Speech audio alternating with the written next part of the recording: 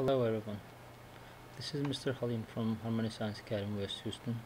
I did two experiments for you, one diffusion lab and the other one is osmosis lab.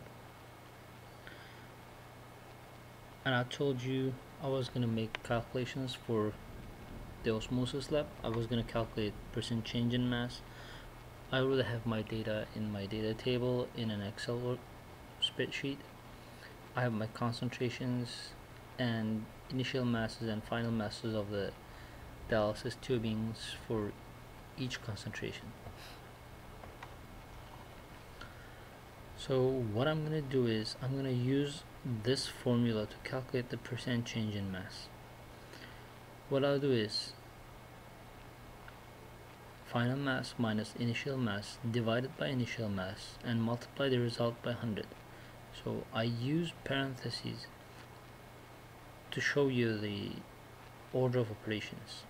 It is very important to get accurate results. Follow the order of operations. I will use the formula bar property of the Excel worksheet to calculate the percent change in mass. I'll hit this cell first and then click here the formula bar, put an equal sign, meaning that the value here in this cell will be calculated by the following formula. Now, what is the formula? Final mass, which is 11.75 in this case, and I hit this cell to indicate the cell, and minus initial mass, in this case is 11.84. I will hit this cell. So as you can see, it automatically writes the coordinates of the designated cell. Like for this one, it is C column and row 2, so it's C2. And for the initial mass, it is column B, row 2. And then I will put parentheses here to follow the order of operations, and then divide this value by the initial mass, and I will hit this again because this is my initial mass. Once I get this, I will put another parenthesis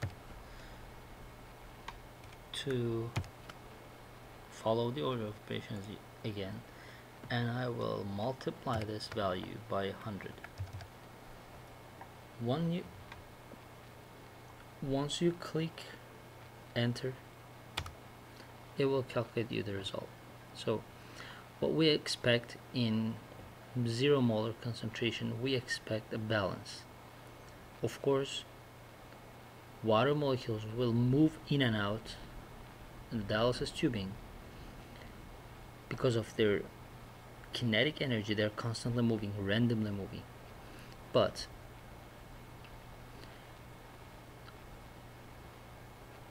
osmotic pressure must be balanced in each side. So we wouldn't expect any change in mass in the dialysis bag. This is very small change. We can consider this as 0. And following ones, you don't have to write the same formula. You just keep the cell and drag it until you get one. It will calculate each of the result for you.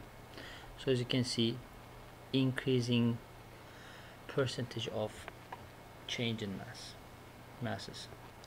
I've messed up this one, as you can remember from the experiment, because I didn't leave the dialysis tubings for 30 minutes. I left them in their cups more than 1 hour, so it reached turgor and it cannot receive as many water as it can receive.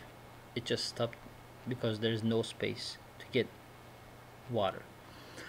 Now, this is our calculation for percent change in mass. But what I will do next is I will put this 2 variable in a scatter diagram to show you the relationship between these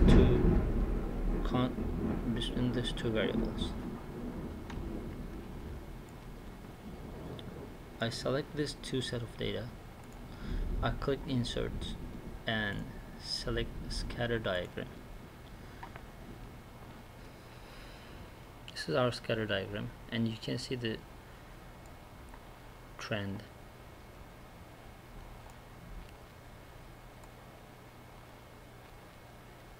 Here's 2 variable. What you need is, you might need a regression line which will help you to visualize the relationship between these 2 variables. You don't have the names of the axes, so this axis, as you can see, this is the concentration.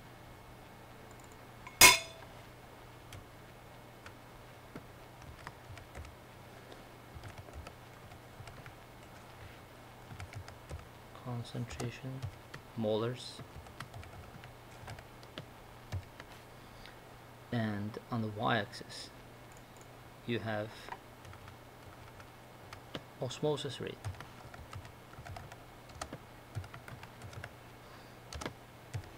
The percent change in mass is an indicating factor for me for the osmosis rate.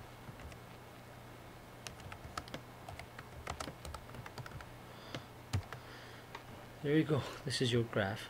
What you can do like further is calculate the correlation coefficient between these 2 variables to see how strong is the relationship. As you can see here, there's a positive relationship, positive association between these 2 variables, but how strong this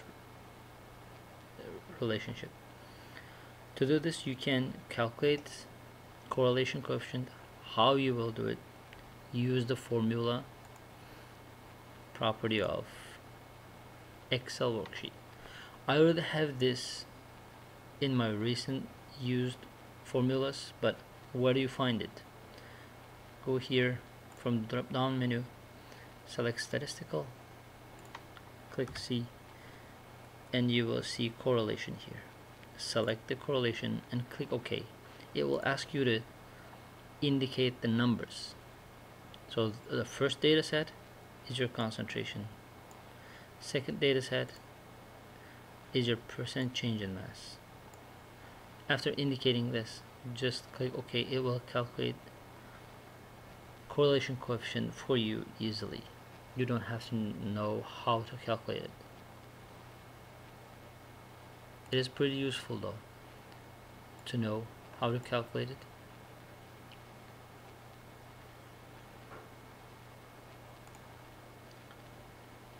There you go.